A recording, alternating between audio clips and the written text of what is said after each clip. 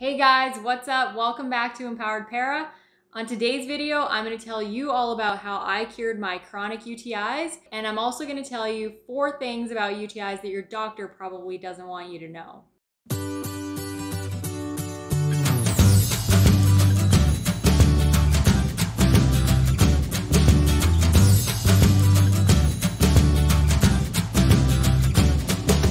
If you're new here, my name is Brittany Nunzig, and I've been in a wheelchair for over 20 years. This channel is all about helping you navigate life in a wheelchair and making it happier, healthier, and easier. All right, let's talk about UTIs.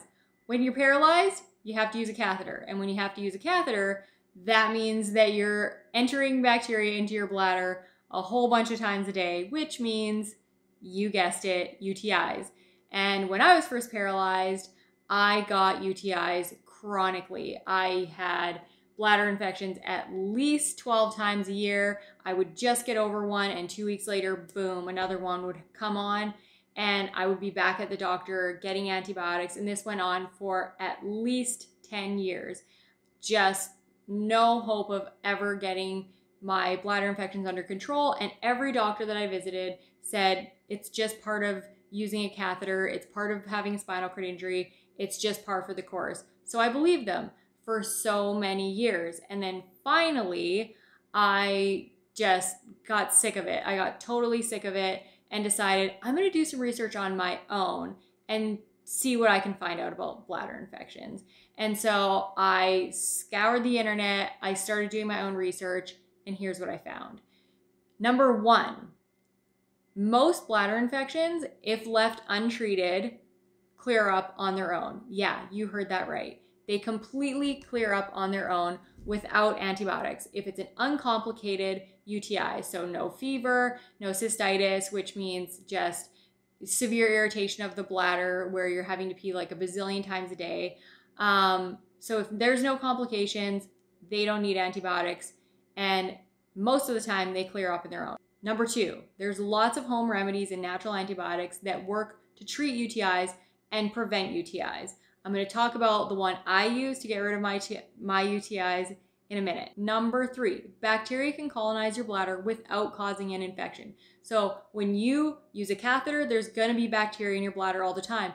Those bacteria can multiply without infecting tissue. So unless you have symptoms like fever or incontinence, then it's probably not an infection, and you just need to drink more in order to clear that urine up. Number 4, cloudy, smelly urine does not always mean an infection. Like I just said, bacteria can colonize your bladder and cause cloudy, smelly urine, but without causing an infection. There are lots of things that can cause urine to become cloudy and smelly. High levels of vitamin D and phosphorus are filtered out through the kidneys and can cause cloudy urine. Asparagus can make your urine smell really funky. Just being dehydrated and having your urine really concentrated can cause it to be super smelly and cloudy. So don't always run to the doctor just because you have cloudy, smelly urine. Okay, all right, now that we've talked about 4 things you might not have known about urinary tract infections, I'm going to talk to you about how I was able to go from taking antibiotics at least 12 times a year to taking them only a handful of times over the last 8 years, just using natural treatments. I call it my 5 steps to freedom from antibiotic use. Number 1, I stopped taking antibiotics. Pretty obvious, right? But way harder said than done, because it's scary sometimes when you have a bladder infection, and especially when you have a spinal cord injury, you are incontinent a lot of the time. And so it's uncomfortable, it's annoying, you're changing your clothes all the time, and it's really just downright awful. I get that not running to the doctor right away is really hard to do, and I did it for 10 years, so I know exactly how that feels. But I had to commit to stopping the antibiotics and using natural treatments. So that is tip number 1, stop taking the antibiotics. But what do you do instead, right? So here's what I did. Number 2, I stopped drinking anything but water, and I drank it like my life depended on it. Water is the number 1 thing you can do to prevent UTIs and to treat them. It is needed to flush the bacteria out of your bladder. And drinking, the recommended 6 to 8 cups is not enough. It's not, especially when you have a bladder infection. So I went from drinking maybe 6 cups of water a day to at least 12. I drink at least 1 or 2 cups every hour or every 2 hours. And I went from having to cath every 4 to 6 hours to every 2 to 4 hours. Sometimes I even have to cath every hour. And I just traded having to cath more for the inconvenience of having to go to the doctor when I had a UTI, take a sample to the lab, incontinence when I had a UTI. So there's a whole bunch of reasons that it's way better to drink more and cath more than to not drink and let those bacteria sit in your bladder. Cathing more may introduce bacteria more, but you're also flushing it out way better. So, and just an FYI, bacteria can take up to 2 hours to multiply. So if you're cathing every 2 hours, you're not even giving them the chance to multiply. So that was huge for me. Drinking water was huge for me. Number 3, I ate raw garlic every day. Garlic is one of the oldest known antibiotics on the planet, and it's been used medicinally for thousands of years. It's well studied and it works.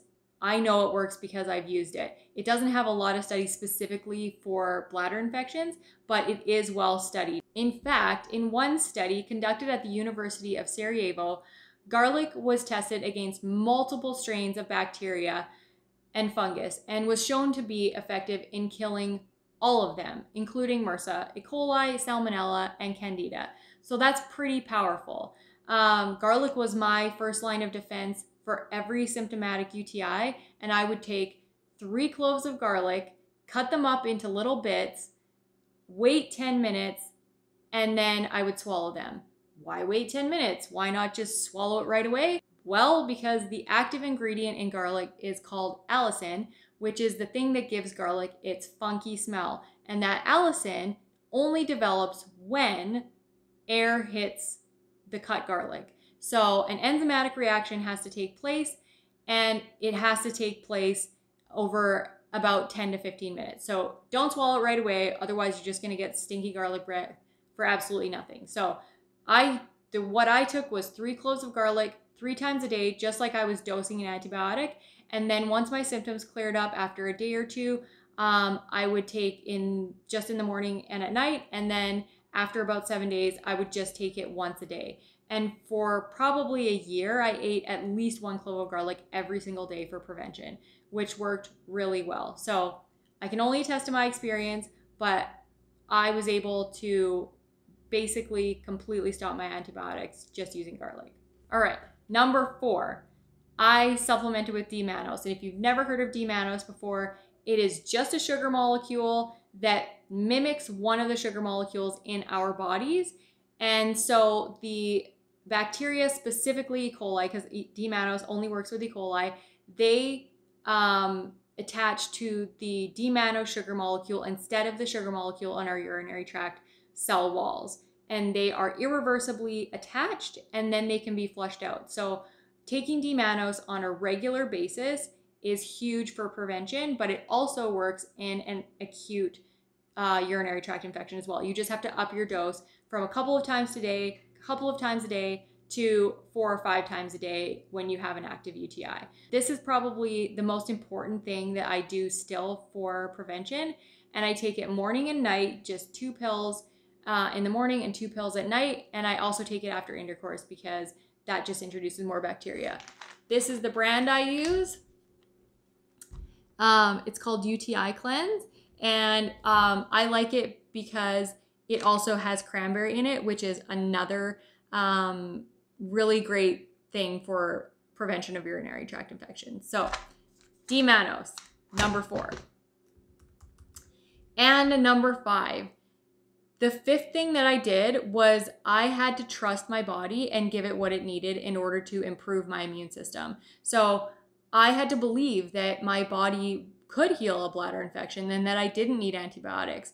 That was number 1. Your mind is a powerful thing, and stressing about something and believing it's not possible just dampers your immune system so much. So I had to first believe that it was possible. And then 2, I had to give my body what it needed. You know, I couldn't improve my immune system by eating McDonald's every day and just pounding down sugar. I used to have the worst diet ever. I would eat so much sugar.